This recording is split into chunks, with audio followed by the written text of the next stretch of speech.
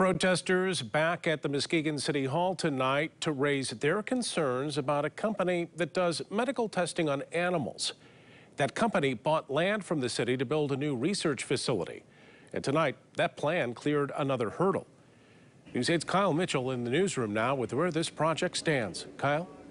Brian, the commission approved a special designation for the property and an additional 10 acres that would allow the company Northern Biomedical Research to apply for tax breaks.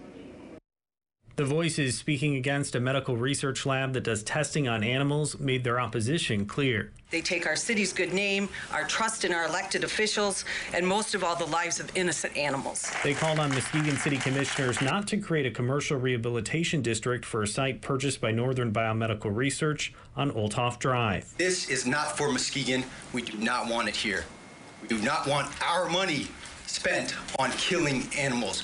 Period. The commission's approval of the site means the company and others who purchase neighboring land in the district can apply to have taxable value on the property frozen for up to 10 years. Essentially, a business would be paying taxes on the land and not the building they plan to build there.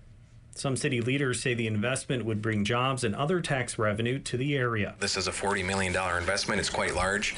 It'd be very doubtful that any company would put that type of money into a community and leave after 10 years. But people who oppose the plan see this as another step to green light the Northern Biomedical Research site. Publicly, they're saying this could be for anybody that would move in, but the timing is exactly in line with, okay, we're voting for the purchase agreement. Now we got to get them abatements.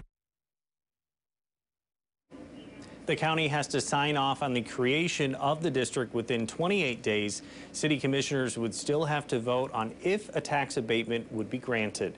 In the newsroom, Kyle Mitchell, News 8.